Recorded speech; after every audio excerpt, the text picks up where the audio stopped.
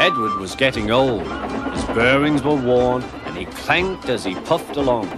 He was taking empty cattle trucks to a market town. The sun shone, birds sang.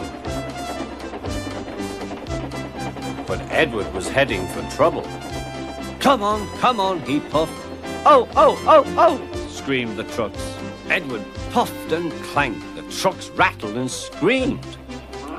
Some cows were grazing nearby. They were not used to trains. The noise and smoke disturbed them. As Edward clanked by, they broke through the fence and ran across the line.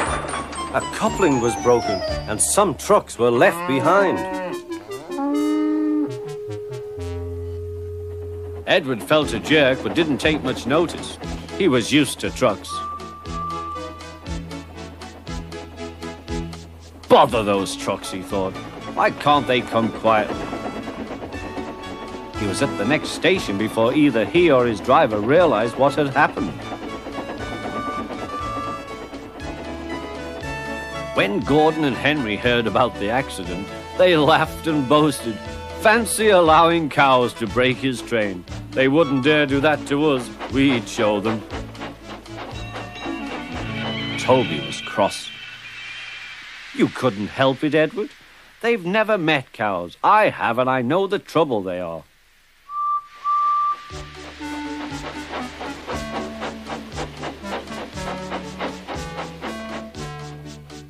Some days later, Gordon rushed through Edward's station. Hoop, hoop, mind the cows. Hurry, hurry, hurry, puffed Gordon.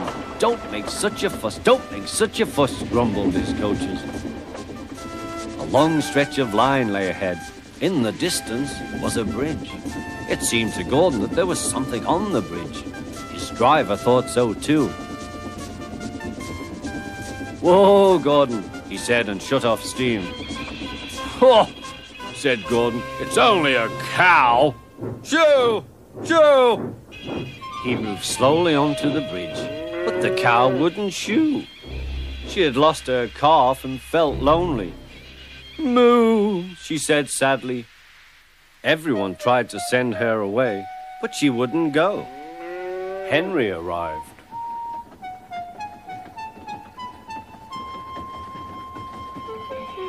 What's this?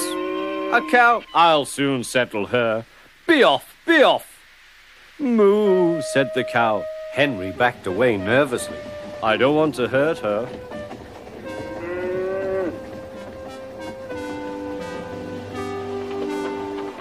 At the next station, Henry's guard told them about the cow and warned the signalman that the line was blocked. That must be Bluebell, said the porter. Her calf is here, ready to go to market. Percy will take it along.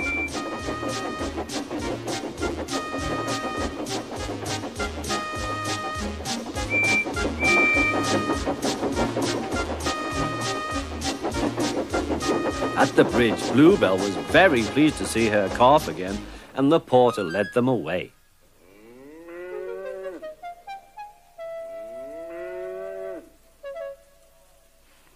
Not a word. Keep it dark, whispered Gordon and Henry to each other.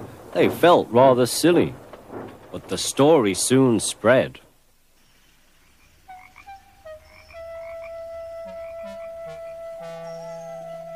Well, well, well, chuckled Edward.